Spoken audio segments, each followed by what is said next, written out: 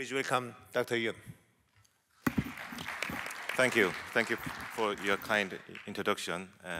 Good morning, ladies and gentlemen. It is my great honor to be here to present our technique of minimally invasive distal pancreatectomy. Nothing disclosed. This slide shows is Korean nationwide data of laparoscopic pancreatectomy. Recently, is almost half of DP cases being performed by laparoscopy. In our institution, is more than 70% of the distal pancreatectomy cases are performed by laparoscopic surgery.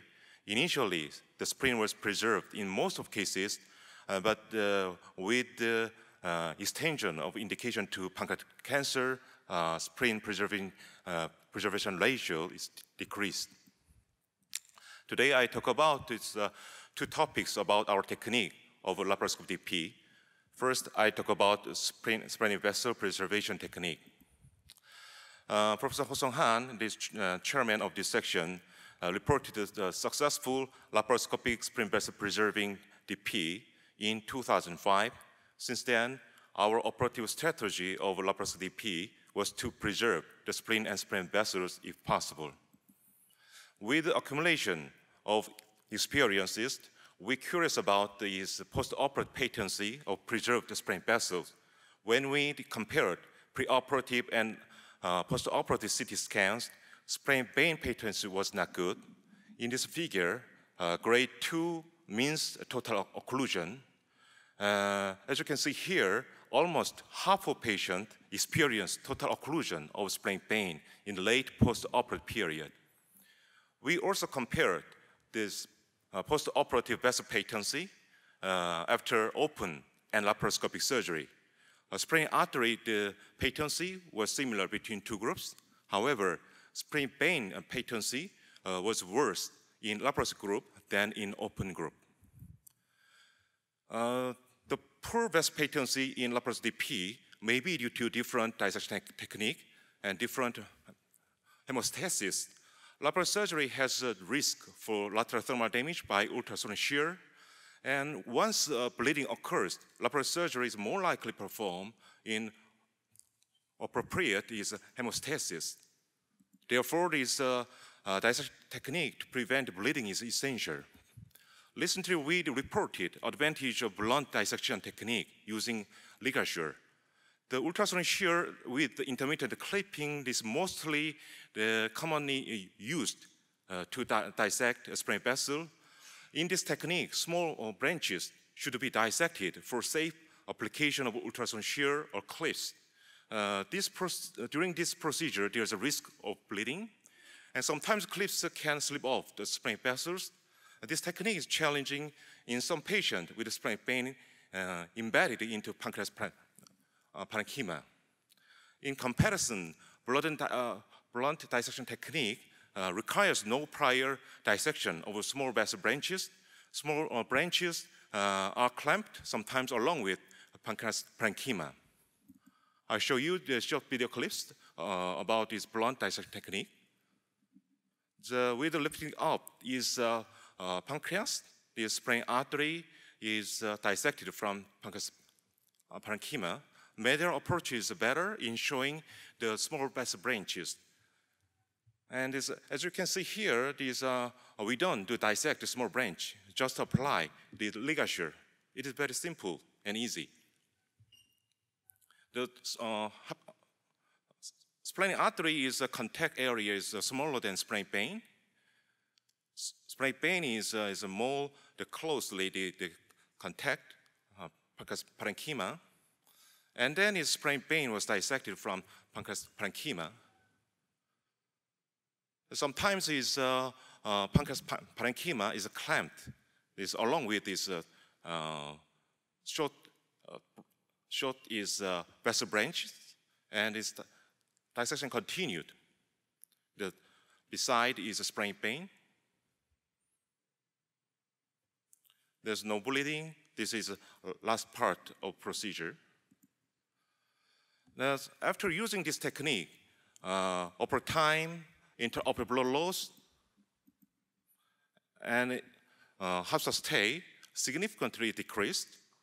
Spray vessel patency is improved a lot compared with previous technique. Next, I talk about is our technique of resection of left side pancreatic cancer. In our institution, recently more than 60% of patients with left side pancreatic cancer are treated by laparoscopy surgery. This slide shows our operative strategy. When tumor confined pancreas, we do this conventional DP until LAMS operation was performed for tumor close to posterior capsule. When tumor infiltrated beyond the posterior capsule, posterior LAMS operation done. This figure shows is a post-operative view after laparoscopy until LAMS operation. As you can see here, lymph node is completely removed around SMA celiac axis, and is lithoperitoneal tissue was removed, is exposing left renal vein and kidney.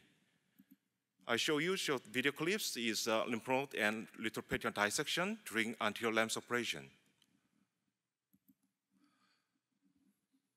You can see a common hepatic artery, left hepatic artery. Lymph node dissection is performed. It is left side celiac axis, and splenic artery approach it. It was isolated and clipped and divided. And then lymph node dissection was performed around SMA. You can see here SMA. Lymph node dissection is performed is left side SMA and continue toward is left to the side of celiac axis.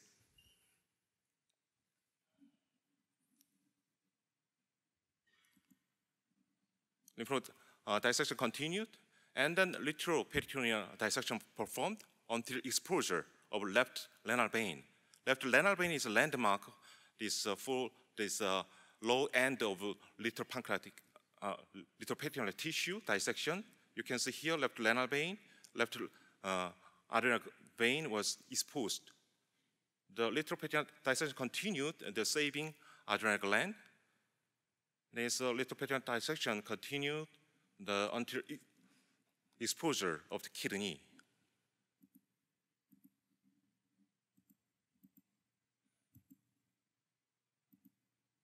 How can I go to the next slide?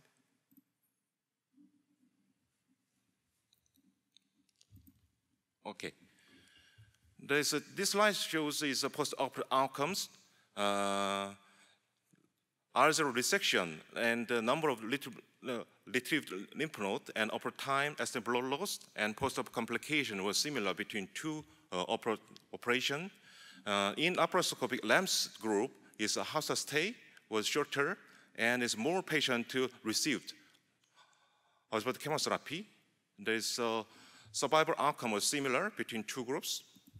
So in conclusion, the blunt dissection technique for preservation of splenic vessels reduced the bleeding event and thus it reduced operation time and increased the post-operative splenic vessel patency. Regarding resection for left side pancreatic cancer, laparoscopy surgery is technically feasible in reproducing open LAMS operation in terms of extent of surgical resection. To confirm its role, these long-term survival outcomes, well-designed comparative studies are needed. Thank you for your kind attention.